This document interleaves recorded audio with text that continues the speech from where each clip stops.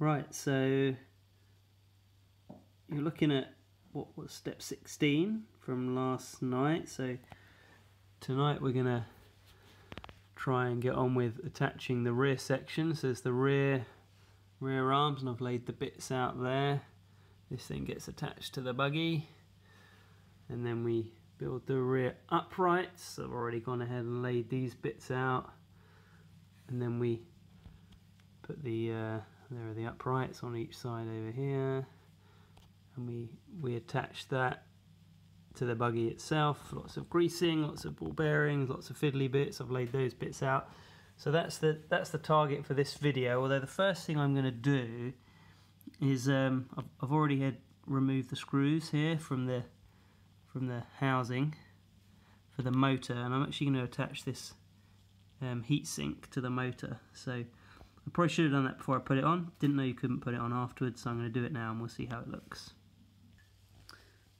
So that was easy enough. I just took the motor housing off and fitted the heatsink onto the motor. It was a nice snug fit, but that's on now. Nice little upgrade part, so that's on there. I've built what is the first part of number 17, and then this is going to go on the back, so I'm going to go ahead and pop that on now. So that's now mounted on. You can see nice and loose. I imagine these are going to be attached together when I now build the next two steps. So we'll go ahead and do that. Well, these two rear uprights were very easy to put together, but the next step is the big one. This is attaching it all. Bits are laid out. Let's see how we get on. So there we have it. Not bad for a night's work. The heatsink is on, and we've mounted all the rear stuff, whatever this is. There we go. If I turn this side, you can see that side moving, which is nice. Looks pretty good. It's starting maybe to look a bit more like a buggy now.